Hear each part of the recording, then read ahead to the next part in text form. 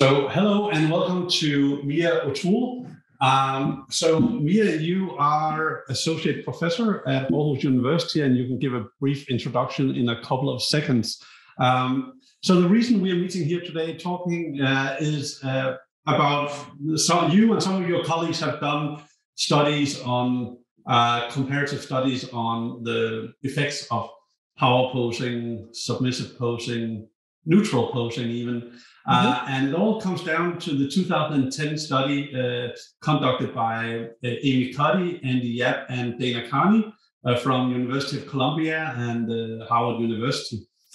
So just to recap, I think a lot of people have seen the TED Talk with Amy Cuddy, is the second or third highest viewed on TED Talks. Basically, what they found, I think they took 26 females and 16 males, and they made them do power poses for 2 minutes, where they had expansive body postures and low power poses with more contracted body postures for 2 minutes. And before each of those poses, they took saliva samples to measure their testosterone level and their cortisol level, the stress hormone.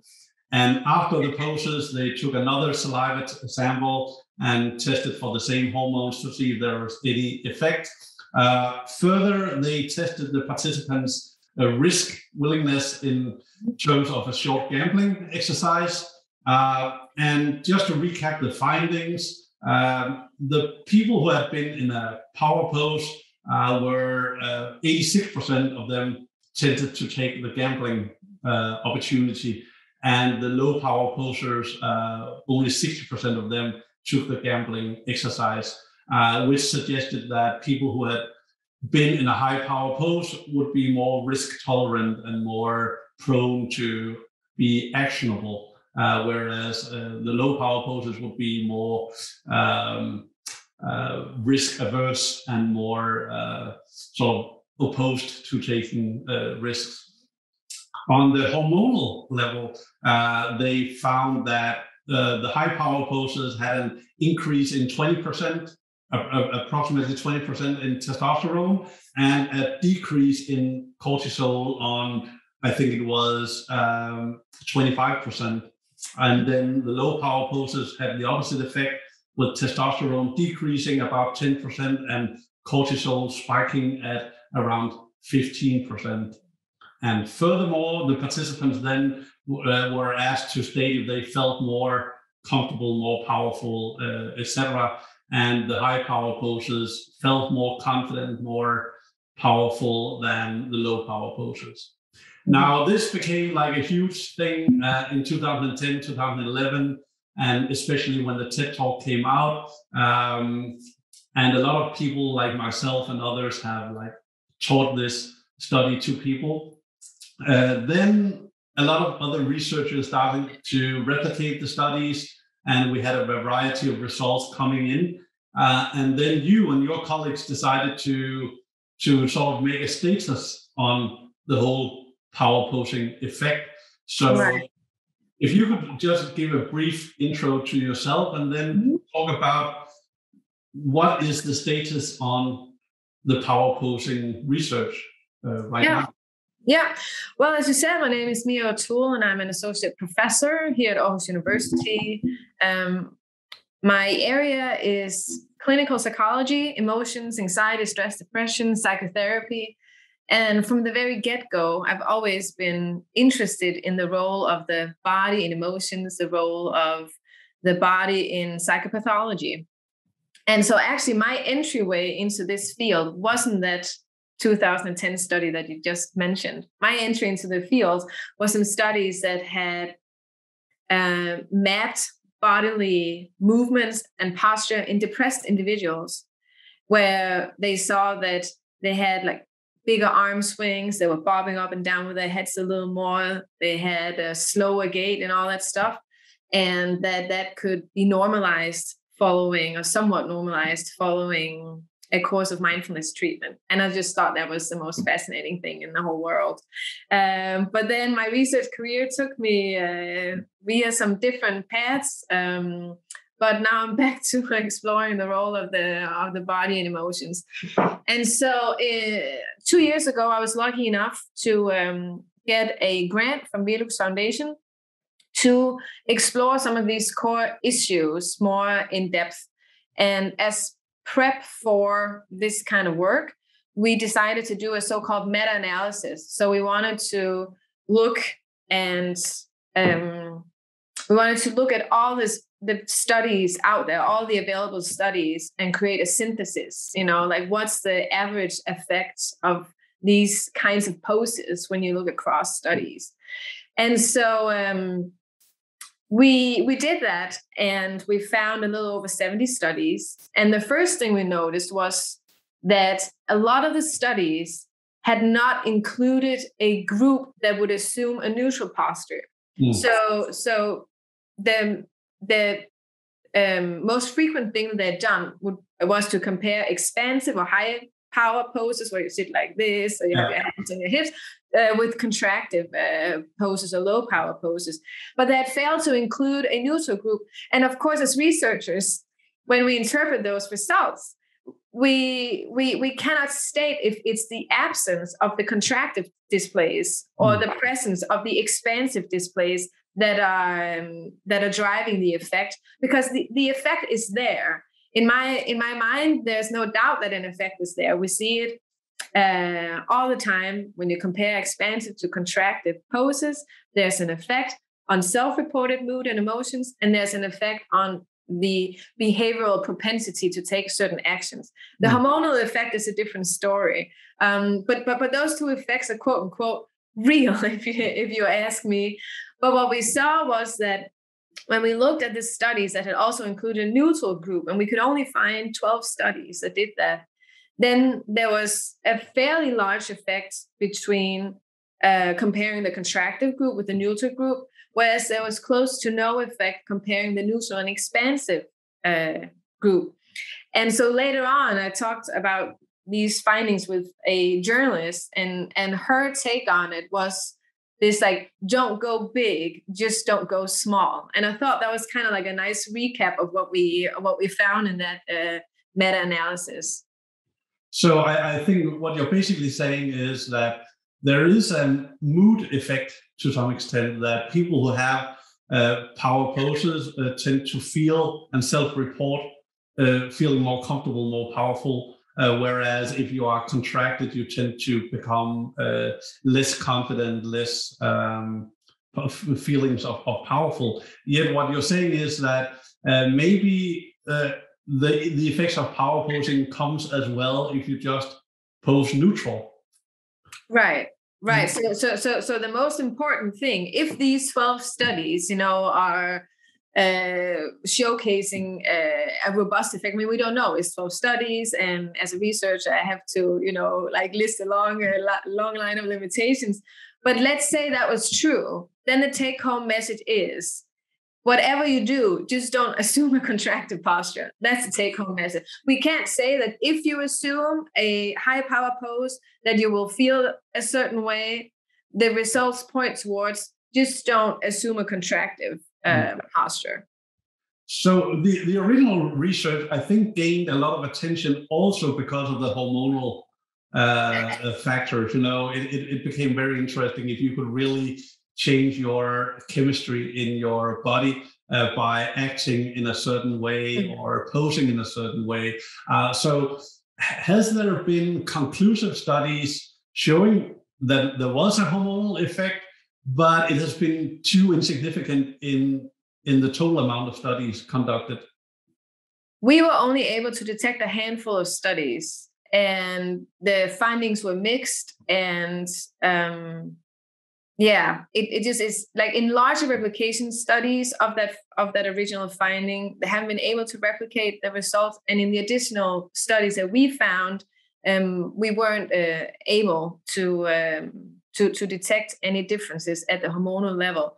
And I think this finding has gained so much attention, positive attention and negative attention. And I think from my perspective, it is very uncontroversial to say that what we do has a hormonal effect. Just like if you administer hormones to people, they start behaving in a different way.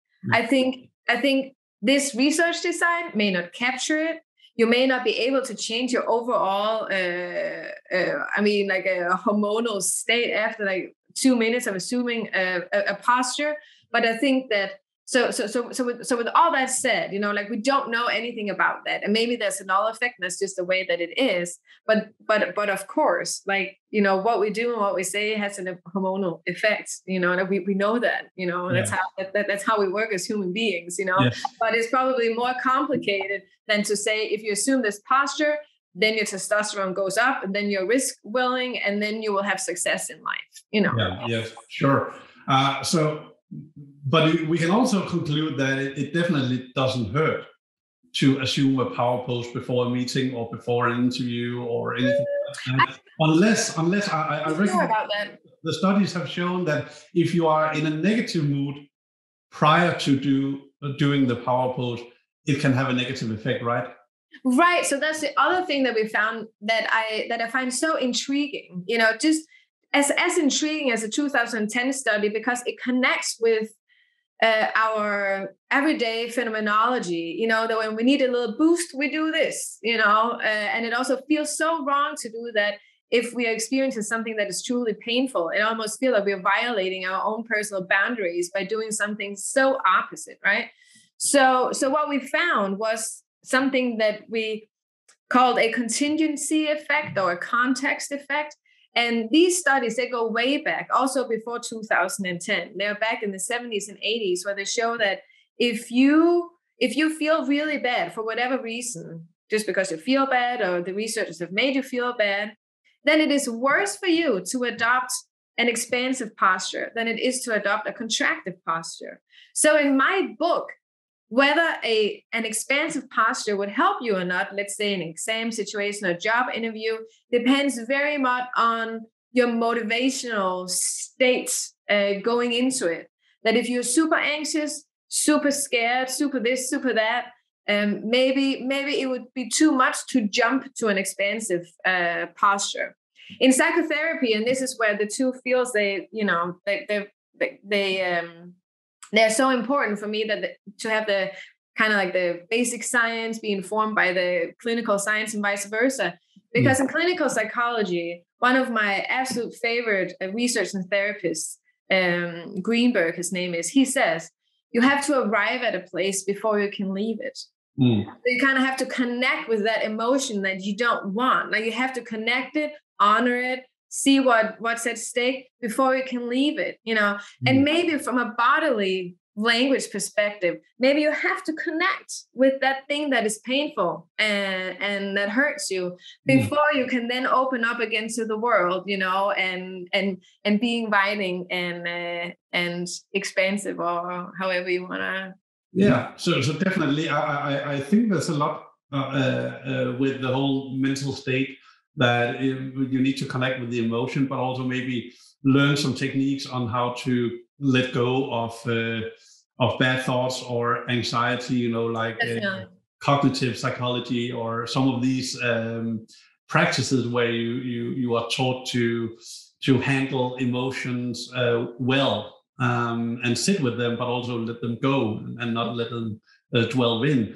So maybe we don't know this, perhaps, but maybe we should make like a 3-step rocket where if you are feeling anxious, you are feeling down, you are feeling somewhat depressed or stressed, that you actually embrace that by accepting a body posture of that current state of emotion.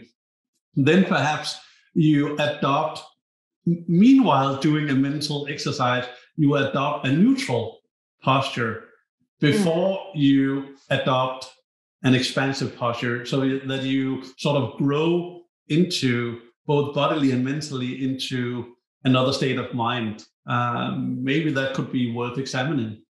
Yeah, I mean, those are some really interesting thoughts. Like along those lines, we just finished an experimental study where we put people in personal idiographic motivational dilemmas, because that is something that we found was missing from the literature. It is these experimental tasks a mock job interview, solving a puzzle where you see how persistent you are, whatever it is. But it's these tasks that have been cited by the experimenter that may or may not be very personally relevant for you.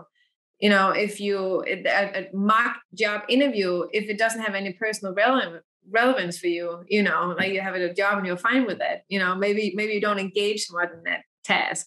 So we thought, okay, let's run an experiment where we ask people to identify a motivational dilemma that was current and relevant in their life. So it could be, I want to call my friend because it's important. I really want to call her. I miss her. It's a long time since I talked to her, whatever.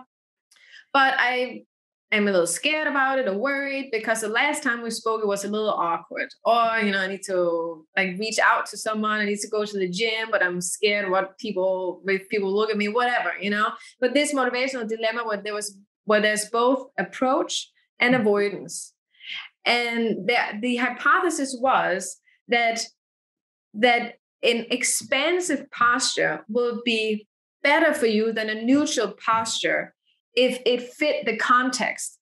So if it is about me engaging with the world, going for something that's important, going for something that I want, then I need that little bit of extra oomph in my bodily language and just the neutral posture.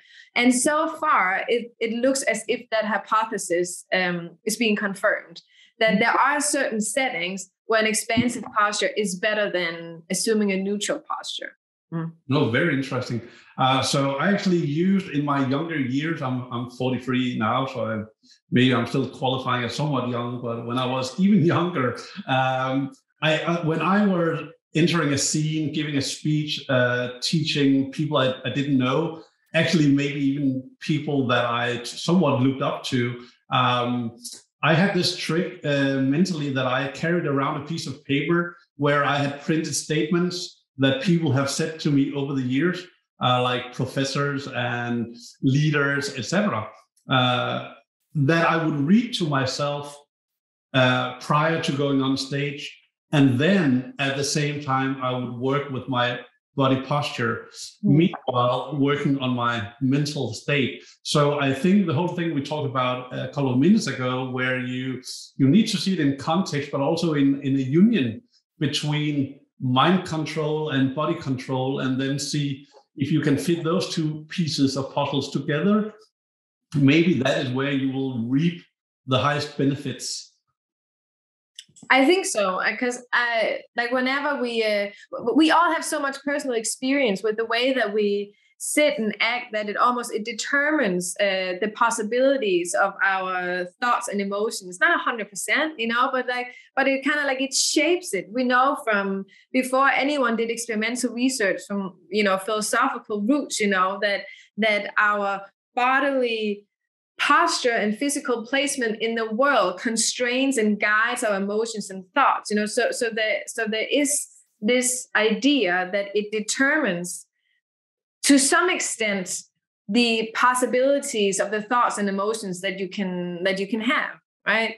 Not 100%, but it guides you. And yes. So when you sit in a contractive posture, that guides, that you meet the world from that perspective, and it guides the thoughts and emotions that are that are possible, just as when you have thoughts and emotions, that those thoughts and emotions are accompanied by certain bodily reactions that then feed back into the next, So it really is, we all often talk about it as two kind of separate entities that work with the body or with the mind. But when we work with the body, we work with the mind. When we work with the mind, we work with the body, right? Yeah. But of course, from an analytic perspective, and from points of entry into facilitating change, we talk about it as different entities. Yeah, so it's very interesting. So I as you know, I come from the world of negotiation and conflict resolution, and there tends to be some research suggesting that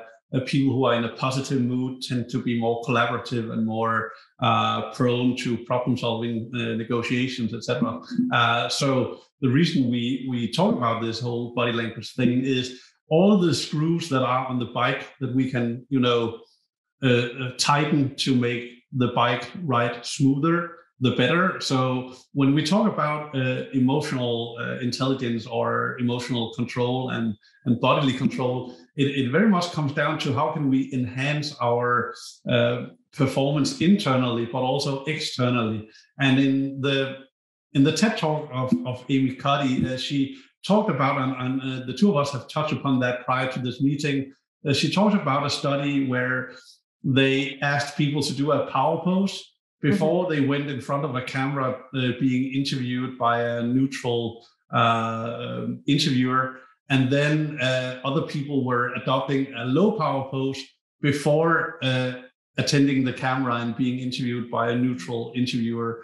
And then afterwards, those video recordings were viewed by some non-primed viewers of the video who were to rank which of the interviewees they liked the most. And it, as what I understand from the TED Talk, it turned out that most of the people who were ranked thumbs up were the people who, before being recorded, had adopted a power pose, and those who were turned down were the people who had adopted a low power pose.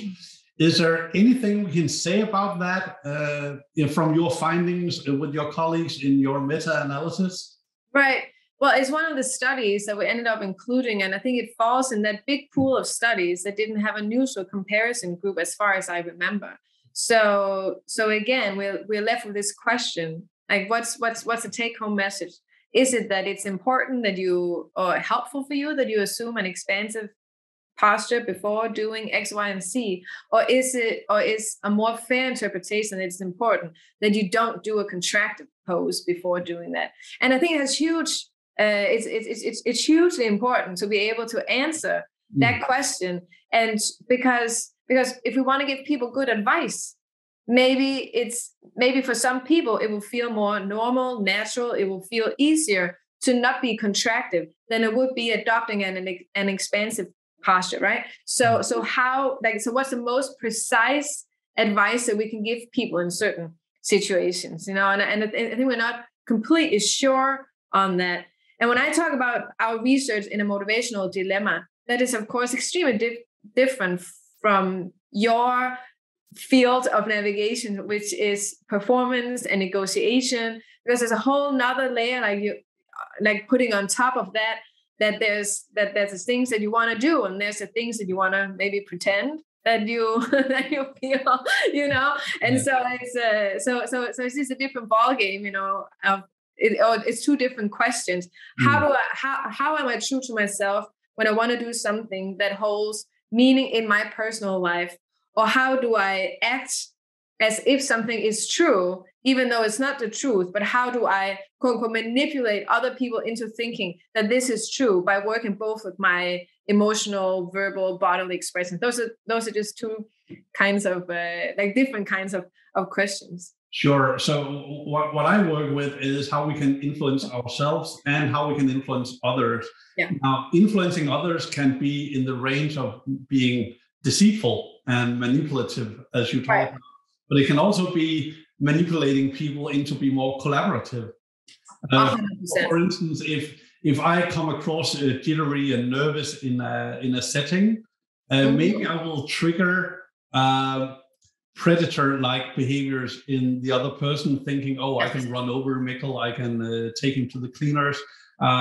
If I come across very arrogant, very dominating, I might trigger the same response that now they are up against a competitor. So what I'm looking at is how I can adopt a posture, a verbal opening statement, etc., that will turn on the buttons of collaborativeness. Right, the thing that you actually want, How do I facilitate that in the best way with the things that I can change? Yeah, without telling people how to behave, how can I behave in a way that will make them be more collaborative? Because most people have that within them. So I often talk about not looking as a prey and also not looking as a predator, but be in the middle of those two postures and what you aspire in other people. Because if you can stay in that lane of not being a predator and not being a prey, not all the time, but very often, from my experience, which is the practical world, you will trigger a set of behaviors that will be more collaborative, because from an evolutionary point of view, if you are not up against a predator and you're not up against a prey, it will not make sense to be aggressive or something along those lines. It will, and then I think that because finding that balance, and I could see, okay, like you work with people, how do I find that balance? But that probably looks very different in where I work compared to where you work, compared to where you have worked in the past, and this idea that and I firmly believe that there are not specific bodily postures, like an arm here, an eyebrow there, and a leg there, that signify a single emotion, because it is always interpreted with respect to the context. So the same posture, when I am in psychotherapy, for instance, my words, my expression, whatever, that can look very intimidating. Whereas if I'm negotiating with the most hardcore politicians in the country, maybe I would look, like a prey. I don't, just like, taking a little bit to the extreme, but just to say that context matters. So we need to, if we want to give a certain expression, we need to, of course, know the body language, but also the context. And not just the context as workplace, but the emotional context prior to this, and all these things, because then it can change in an instant how a bodily posture is interpreted. Sure, and there can be cultural differences. As we know, some cultures, eye gazing is intimidating, etc. So there are. It's always contextual and to some extent cultural, and maybe even gender-wise, there can be some issues. I haven't dug really into that yet. So one of the things I would like to also ask you, you have written the book Compass of Emotions, the emotional compasses. In that work, did you also work with the whole, Paul Ekman studies? Because now you started talking about no single expression in an eyebrow, etc. But he picked up some of the work of Charles Darwin, where he started looking at, do we have a certain set of basic behaviors or basic emotions, primarily thought to be inbuilt in our DNA or in our limbic system. So when you look at your work going into writing that book, did you work on that premises, or what is your view on Paul Ekman's studies? Well, I grew up, and when I say grew up, I mean in a work in my education, grew up within the educational system. I was told that there's like 5 or 6 basic emotions. There's it has these expressions. I was told that in psychology, and then when I started traveling, working with emotion researchers, they were kind of laughing at that whole idea. And then I started digging into the empirical background, and it is extremely difficult to find empirical studies that are in support of Ekman's idea of basic emotions. And the majority of emotion researchers today, they don't think that that's the most appropriate theoretical framework for what emotions are or are not. So Ekman's studies, that what he did was to travel around the world's most farthest corners and seeing if people could identify certain expressions as the same across the world, and people had a hard time replicating that. It has since come, to the surface that they were trained, that they were rewarded for certain responses, not the stuff that he necessarily did, but the studies that came after that, following the same premises. And so today it's difficult to find an emotion theorist that would say that that's the most appropriate framework.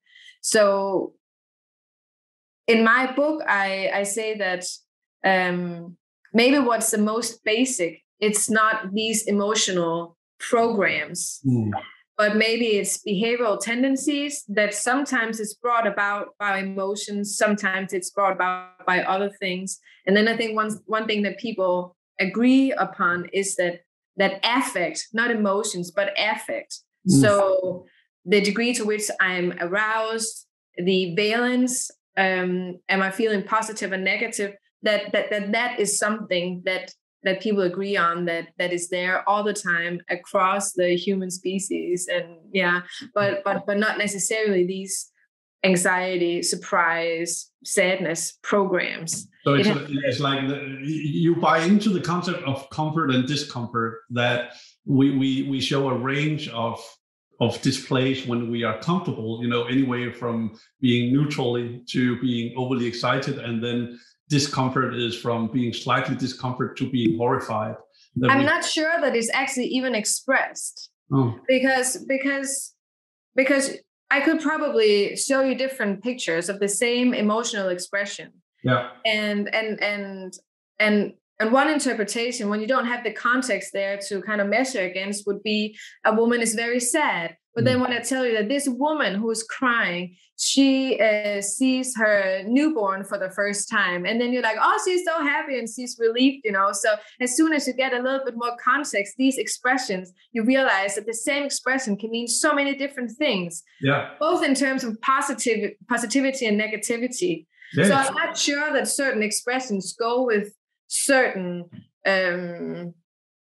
positive and negative kind of like background feelings or affective experiences. Surely we need to look at it in a context, just much like if people do like this, it might be because it's cold. So there are exactly. It doesn't exactly. It doesn't have to mean an emotion per se. No, it can be a reflection of an emotional state, wanting to protect yourself. It can also be a contextual thing. You might have an itch, so touching your neck is an itch, and not necessarily because you're problematic in your thoughts, whatever.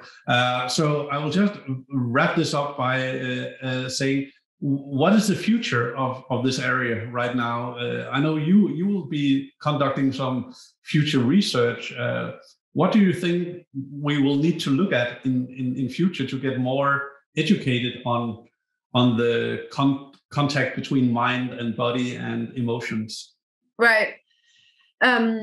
One thing that I think, one thing I'm personally interested in this regard, and I think that will be informative as a whole, is to kind of explore the ways in which we agree that certain bodily postures of movements are dysfunctional or an expression of mental disease. We know that individuals with anxiety disorders and depressive disorders, we know that they deviate from healthy individuals in the way they walk and carry themselves. And so I think knowing when certain expressions are not just changes or random alterations, but knowing when they are dysfunctional and a part of psychopathology.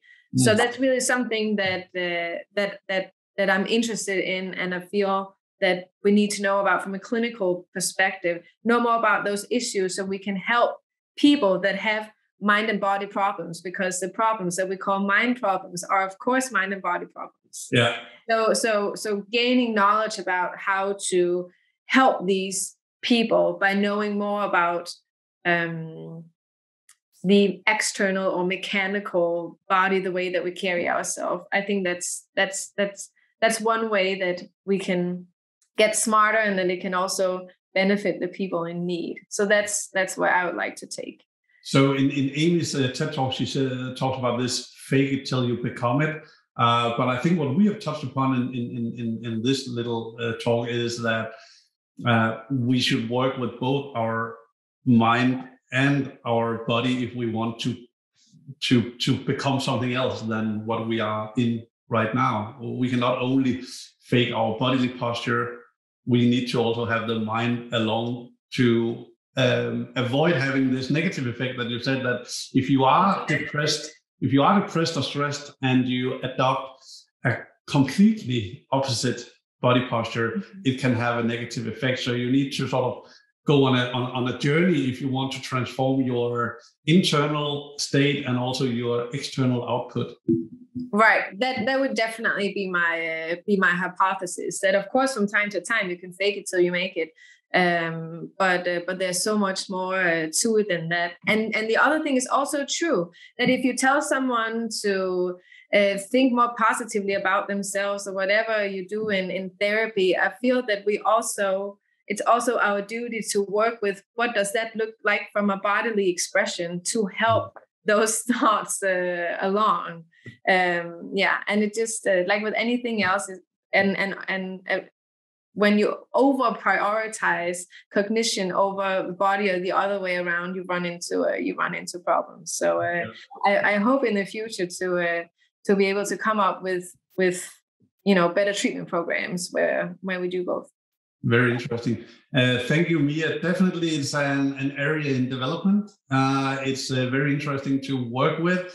We get smarter every half year when new things are published, and we get discouraged because it is not straightforward. The research conditions can have a huge impact, perhaps. So it's very difficult to be completely reassured what's up and down, but at least what I take from this is that we do know that it has an effect.